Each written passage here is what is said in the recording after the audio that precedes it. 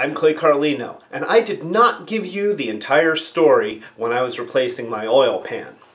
If you've ever worked underneath a vehicle, you know that sometimes the attachment mechanisms that are built onto the frame can fail. Rivet nuts can work their way free so that when you're trying to remove an old bolt, the nuts just spin inside the frame where there's no way to hold them in place, and you end up cutting the bolt off and trying to replace the nut. That happened to me when I was removing the swaybar bracket.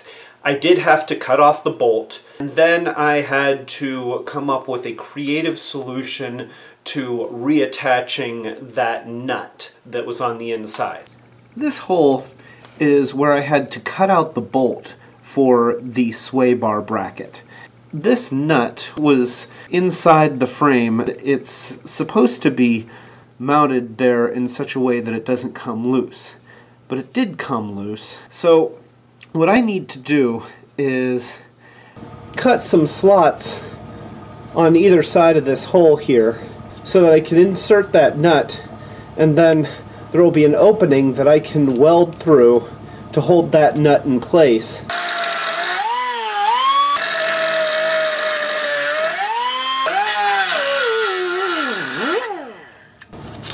Alright, hopefully that'll work. I need to place this thing in here so that it lands right where that hole is. I'm going to stick this up through the hole. There we go. And I'm just going to drop this right down through here. That is right where it needs to be. See, that's me jiggling it with my finger.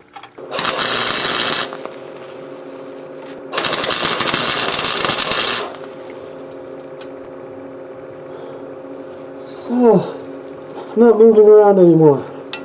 Praise it be. Now, try not to burn myself any more than I already have.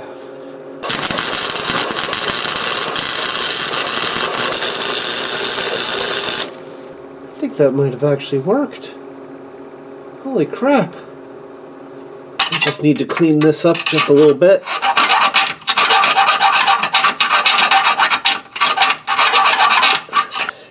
I'm going to clean out these threads.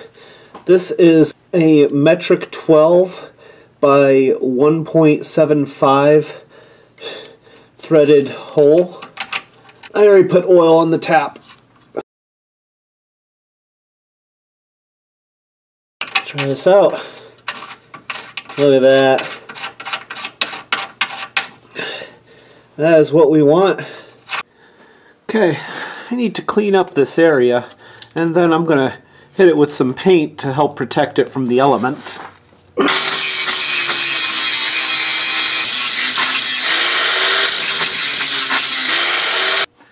think I'm going to do some other cleanup work while I'm under here too.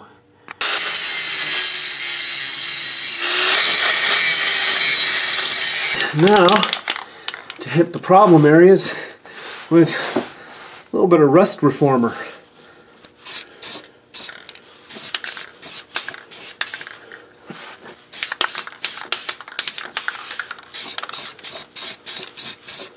Now that the rust reformer has had a chance to dry, I'm going to hit this with rust preventative paint.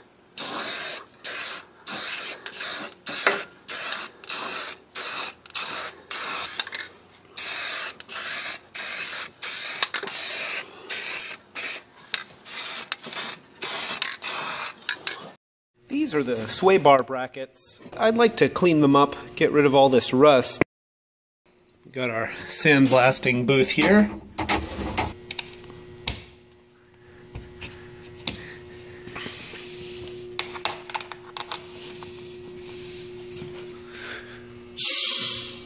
Okay, we're all set up and ready to go, and I'm afraid that there is no way that I'm going to be able to record this process because you wouldn't be able to see anything anyway. There we go. Two beautiful sandblasted parts. These are the brackets that I pulled off of the underside. This is after sandblasting them and then priming them with a galvanizing primer and then hitting them with rust preventative enamel paint. And of course I made them red because that makes the car go faster. I also got these online. These are new bushings, which are split right here so that they're easier to install. And they come with new bolts.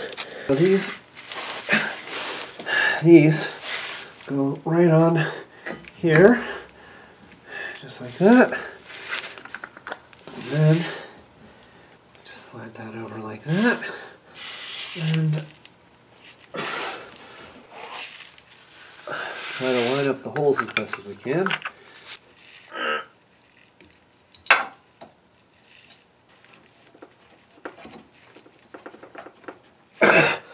Got it.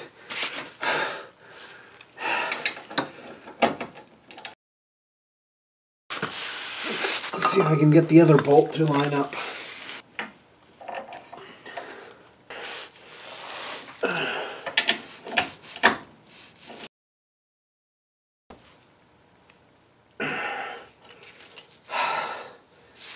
That's one. So that's it. Now, I'm sure that there are other ways that I could have handled that, but, you know, when you're laying on the frozen concrete floor of a garage in the middle of the night, you do what you have to do, and to be honest, I feel pretty good about the repair. So, if you like this video or you like any of my other videos, please feel free to subscribe, click the thumbs up button. Other than that, how to reattach I guess it's a rivet nut, or whatever the hell that thing was, to the inside of a frame. Not necessarily the right way, but it did work.